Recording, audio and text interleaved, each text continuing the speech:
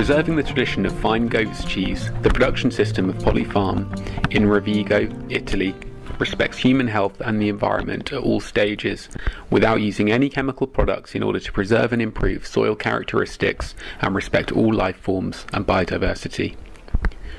When rearing, they pay great attention to animal welfare, allowing them to graze in the open and limiting livestock density. Their animals are fed with organic feed. Their cheeses, fresh or mature, are strictly made with organic milk from their goats. The products made with their milk are marketed by SY Invest operator code E2827 to ensure faster distribution and to have more control over them.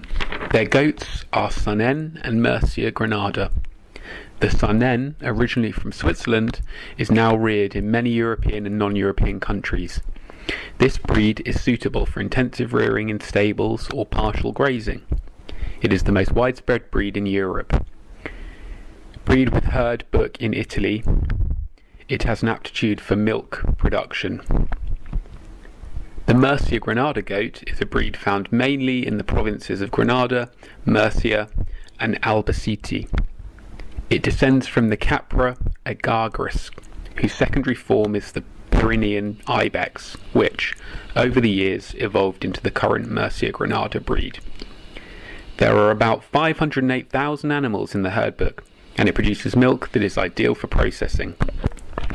Innovation stems from the need to respect animal ethology and the organic regulation which prohibits the use of powdered milk for the weaning of kids, and at the same time allows the farmer to have milk for sale. This leads to the creation of boxes, kindergartens, inside the barn where the mothers keep the kids, and to plan daily meetings between mothers and offspring. From birth, the kid remains uninterruptedly with his mother for about a week, even if the mother is milked regularly. After this period, the kids are closed in a box that allows both mothers and kids to see each other because it is built with an electrically welded net. For a period of about 2 weeks, mother and child meet 3 times a day for an hour. Then the meetings become 2, and at 60 days the kids can finally be weaned. This system allowed to check, using a test group and a control one, that the kids have growth curves very similar to those fed by the bucket. The mothers of the test group lost 0.7 litres per day compared to 3.5 litres produced from mothers without kids from the control group. Considering that a kid fed to the bucket eats an average of 1.5 litres a day, the conclusion is that a mother with her own kid produces an average of 0.8 litres of milk a day more.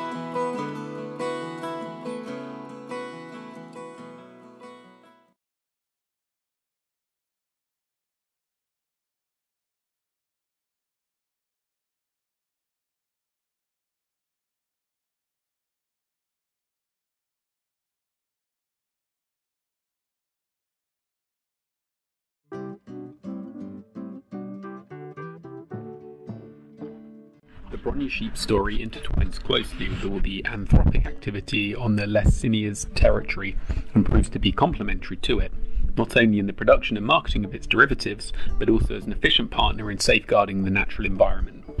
It was, and still is, the preferred instrument against the continuous progress of wood and thorny shrubs, favouring the cleaning of steep pastures and the stabilisation of agricultural plots. An association was born in May 2012, gathering farmers, technicians, restaurant owners and food processors in order to avoid the extinction of the native breed, Lessinia's cultural biodiversity heritage.